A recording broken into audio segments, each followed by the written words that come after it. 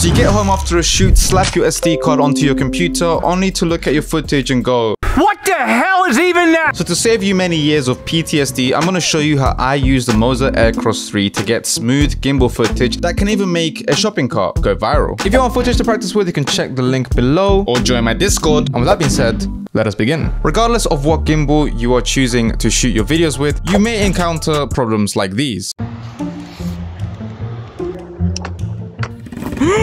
Yo, my gimbal just fell. Which gets me on to tip 1, balance your gimbal. To confirm you have proper balance, put the camera in any position and it will stay still. Now this gimbal has a vertical sliding mount, so when I do swap to vertical filming, I do have to rebalance it, which is half practical but also half annoying. But as I mentioned in my other videos, you have to decide whether you will shoot vertically or horizontally, because number 1, it never looks good when you try to fit something big into something small.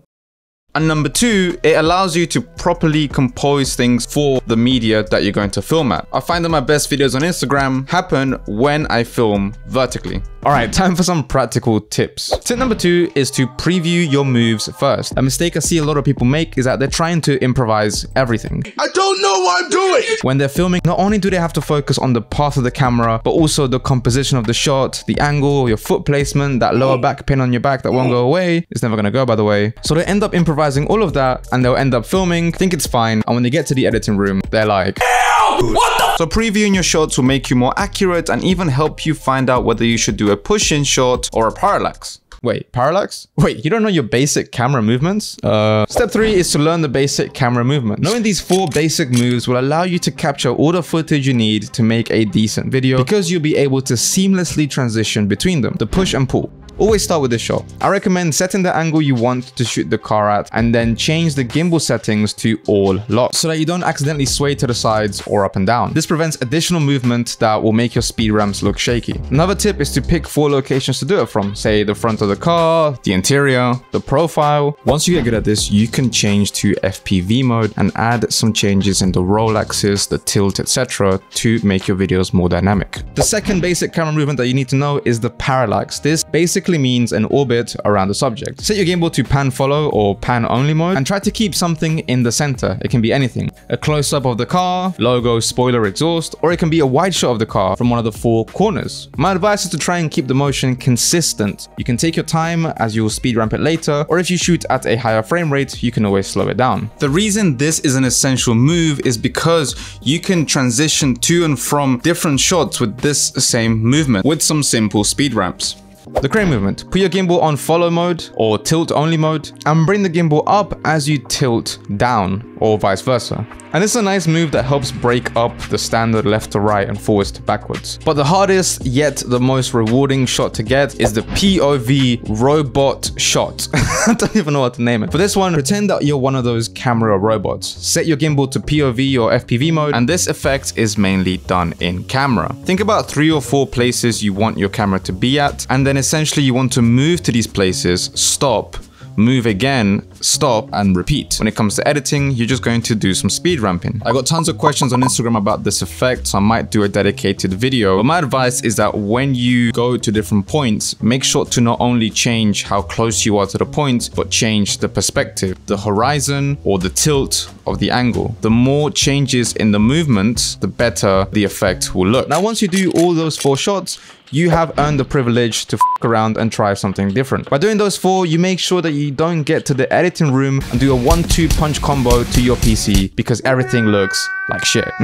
Bonus tip, stop just looking down at the car all the time. Get your ass low down or flip the gimbal upside down to get more aggressive shots of the car by looking up at them. And if you struggle to do this with the gimbal upside down, you don't want to sleep on the experience of using a 2-handle grip. It completely elevated my experience with using a gimbal with filming these cars, especially because number 1, I can now hold the camera pretty low down or even upside down, and I have so much more control. Usually when you have just the grip, you really have to rely on your wrist, whereas with this, you have more movement that you can get because you have a wider angle of turn. Honestly, I've got the best shots I've ever got filming cars with it, and all the big dogs use it, so become like a big dog.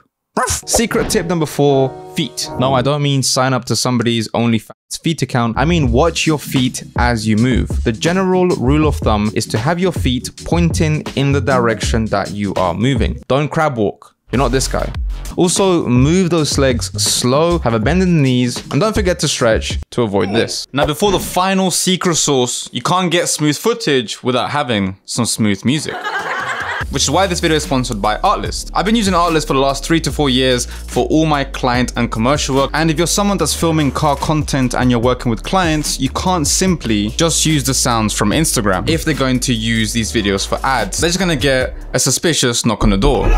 So to avoid your clients having a copyright strike, use Artlist's library of thousands of premium songs, sound effects, footage, templates, plugins, which you can get all under one subscription called Artlist Max. This is also one of my favorite places to find sound effects, as their library has very good suggestive searches and helps me find that drifting noise from my Porsche 911 that I was looking so dearly for. I've been using their footage site as well for when I don't have the budget to get some kind of drone shots. And honestly, it's like having thousands of high quality resources at my fingertips for when I need them. The best part is that the universal license covers all your creative needs, so you can upload them to whatever social media sites you want. So click the link in the description below to get 2 months free with your Artlist subscription. And with that being said, tip number 5 is to stabilize before speed ramping. If you have a turd and you polish it, it's still a turd. So if your footage is shaky to begin with, speed ramping it is still gonna be shaky. In fact, it will emphasize it. So try stabilize your footage with warp stabilizer, then nest it, and then do the speed ramps. But my secret sauce is that I shoot with a Sony camera, specifically the A7C, that logs gyro data, which means that with the Catalyst Browse app, I can get rid of all the micro jitters. And this works for all the cameras after the A7Cs, or you can use After Effects with the stabilized motion tracker to track one part of the clip to get these really cool locked on shots. And if you want to learn how to do that, you can check out this video right here. Links to my camera gear down below. Thank you to all the supporters. And with that being said, I will see you in the next video.